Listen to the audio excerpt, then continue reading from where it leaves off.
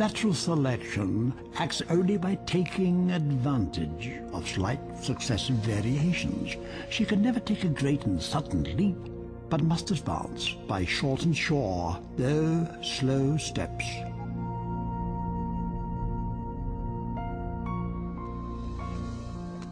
It's really interesting to notice that the more we know about life and the more we know about biology, the more problems Darwinism has and the more design becomes apparent. Since 1988, Dr. Michael Behe has investigated complex biological systems that seem to defy explanation by natural selection. For the longest time, I believed that Darwinian evolution explains what we saw in biology, not because I saw how it could actually explain it, but because I was told that it did explain it. In schools, I was taught Darwinian biology. And through college and graduate school, I was in an atmosphere which just assumed that Darwinian evolution explained biology. And again, I didn't have any reason to doubt it. It wasn't until about 10 years or more ago that I read a book called Evolution: A Theory in Crisis by a geneticist by the name of Michael Denton, an Australian. And he put forward a lot of scientific arguments against Darwinian theory that I had never heard before. And the arguments seemed pretty convincing. And at that point, I started to get a bit angry because I thought I was being led down the primrose path. Here were a number of very good arguments, and I had gone through a doctoral program in biochemistry, became a faculty member, and I had never even heard of these things. And so from that point on, I became very interested in the question of evolution, and since have decided that Darwinian processes are not the whole explanation for life. Michael Behe's skepticism derived in large measure from what modern biology has revealed about life's most fundamental unit, the cell. In the 19th century, when Darwin was alive, scientists thought that the basis of life, the cell, was some simple glob of protoplasm, like a little piece of jello or something that was not hard to explain at all. This perception didn't really change too much until the early 1950s. But in the last half century, our knowledge of the cell has just exploded.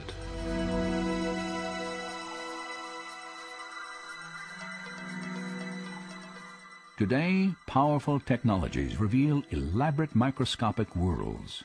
Worlds so small that a thimbleful of cultured liquid can contain more than 4 billion single-cell bacteria, each packed with circuits, assembly instructions, and miniature machines, the complexity of which Charles Darwin could never have imagined. At the very basis of life, where molecules and cells run the show, we've discovered machines, literally molecular machines. There are little molecular trucks that carry supplies from one end of the cell to the other. There are machines which capture the energy from sunlight and turn it into usable energy. There are as many molecular machines in the human body as there are functions that the body has to do. So if you think about hearing, seeing, smelling, tasting, feeling, blood clotting, respiratory action, the immune response, all of those require a host of machines. When we look at these machines, we ask ourselves, where do they come from?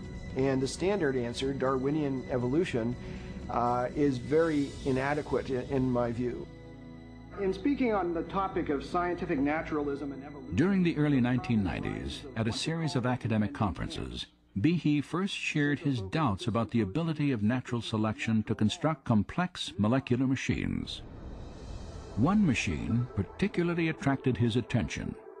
I remember the first time I looked in a biochemistry textbook and I saw a drawing of something called the Bacterial Flagellum, with all of its parts in all of its glory. It's had a propeller and the hook region and the drive shaft and the motor and so on. I looked at that and I said, that's an outboard motor.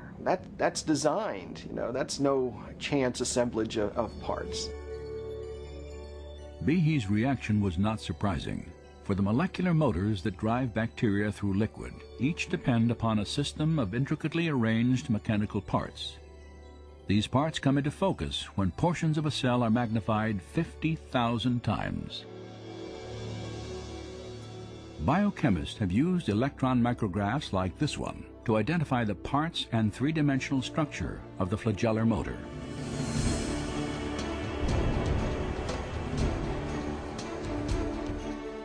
In the process, they have revealed a marvel of engineering on a miniaturized scale. Howard Berg at Harvard has labeled it the most efficient machine in the universe. These machines, some of them are running at 100,000 RPMs and are hardwired into a signal transduction or sensory mechanism so that it's getting feedback from the environment. And even though they're spinning that fast, they can stop on a dime. It only takes a quarter turn for them to stop and shift directions and start spinning 100,000 RPM in the other direction. And just like outboard motors on motorboats, it has a large number of parts which are necessary for the motor to work. The bacterial flagellum, 2 gears, forward and reverse, water-cooled, proton motive force. It has a stator, it has a rotor, it has a U-joint, it has a drive shaft, it has a propeller, and they function as these parts of machines. It's, you know, it's not convenient that we give them these names. That's truly their function. Since its discovery, scientists have tried to understand how a rotary motor could have arisen through natural selection. As yet, they have failed to offer any detailed Darwinian explanation.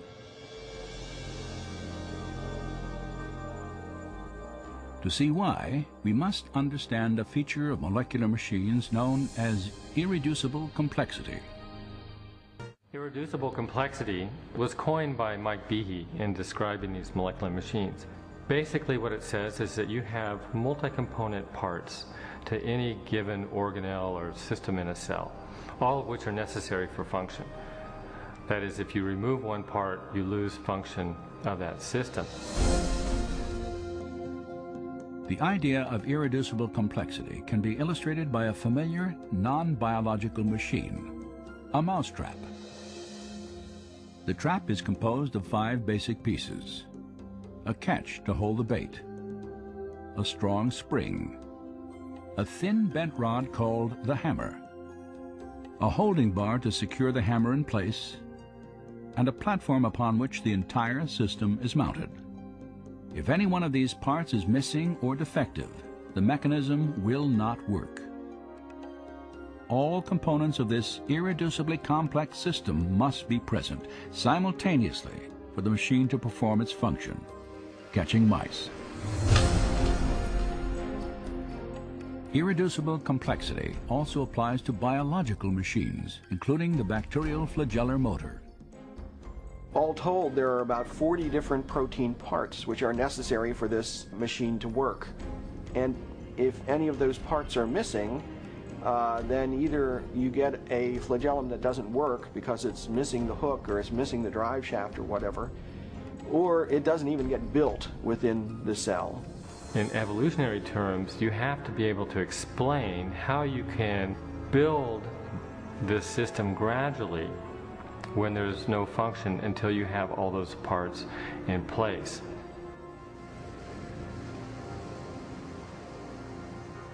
The irreducible complexity of molecular machines poses a severe challenge to the power of natural selection. According to Darwin's theory, even very complex biological structures like an eye, an ear, or a heart can be built gradually over time in small incremental steps. Yet, as Darwin made clear, natural selection can only succeed if these random genetic changes provide some advantage to the evolving organism in its struggle for survival. As I have attempted to show, it is not necessary to suppose that the modifications are all simultaneous if they were extremely slight and gradual.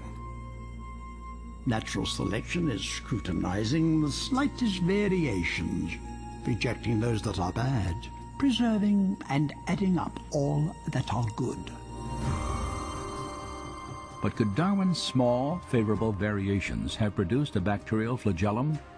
Some scientists doubt the possibility. How could something new, like a bacterial flagellar motor and all of the components that go with it, how could it develop out of a population of bacteria that don't have that system? When each change, according to Darwin's theory, has to provide some kind of advantage.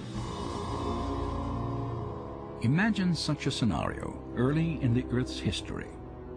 An evolving bacterium somehow develops a tail and perhaps even the pieces necessary to attach it to the cell wall.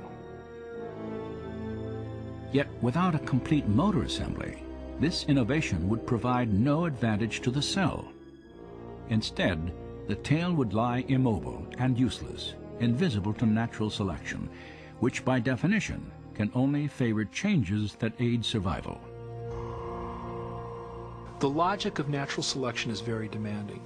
Unless the flagellum mechanism is completely assembled and actually works, natural selection simply cannot preserve it. It cannot be passed on to the next generation. The important thing to realize about natural selection is it selects only for a functional advantage.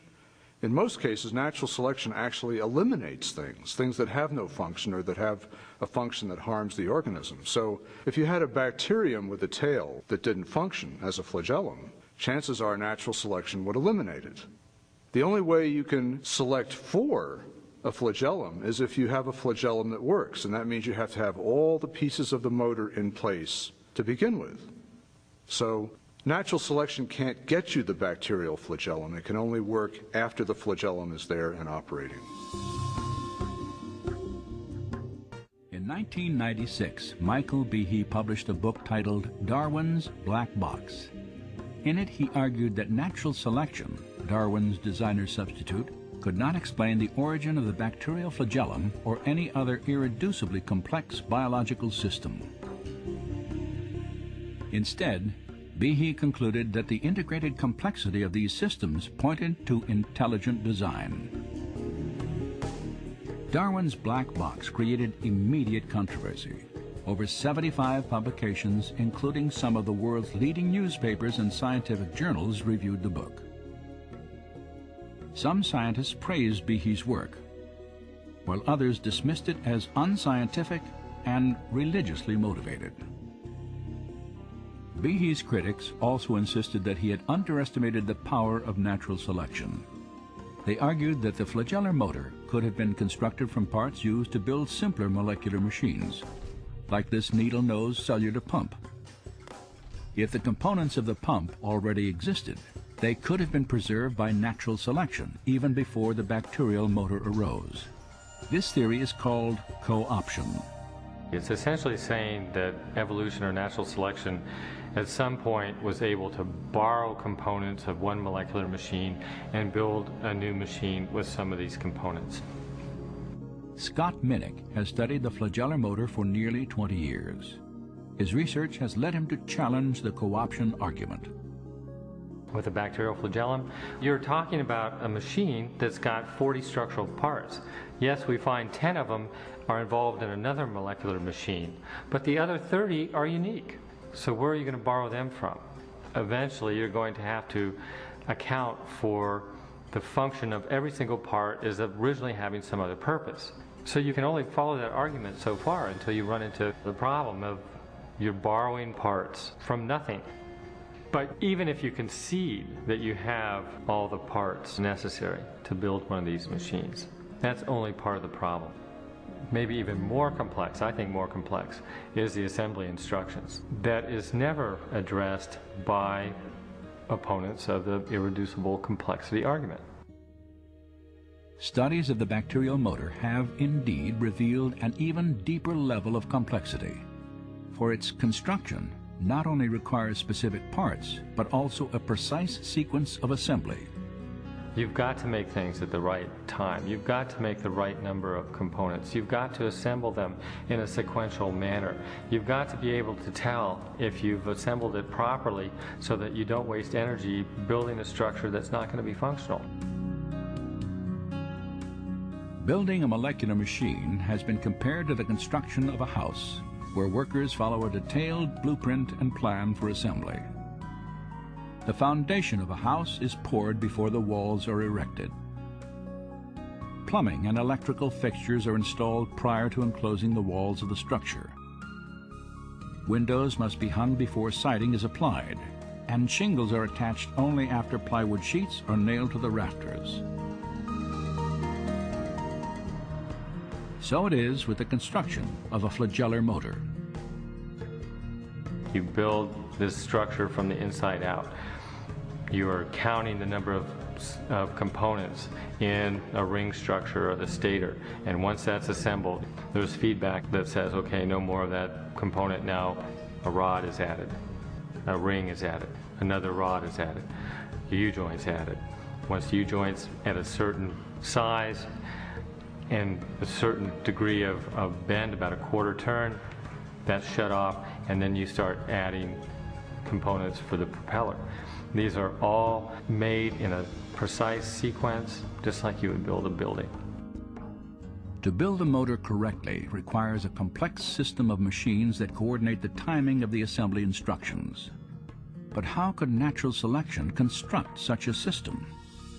The co-option argument doesn't explain this. You see, in order to construct that flagellar mechanism, or tens of thousands of other such mechanisms in the cell, you require other machines to regulate the assembly of these structures.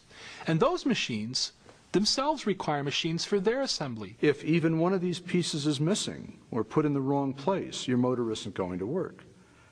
So this apparatus to assemble the flagellar motor is itself irreducibly complex. In fact, what we have here is irreducible complexity all the way down. We know a lot about the bacterial flagellum. We still have a lot to learn, but we know a lot about it. And there's no explanation for how this complex molecular machine was ever produced by a Darwinian mechanism. 150 years ago, scientists did not know about irreducibly complex molecular machines. Yet Charles Darwin anticipated the difficulty that systems such as these could pose to his theory. If it could be demonstrated that any complex organ existed which could not possibly have been formed by numerous successive slight modifications, my theory would absolutely break down.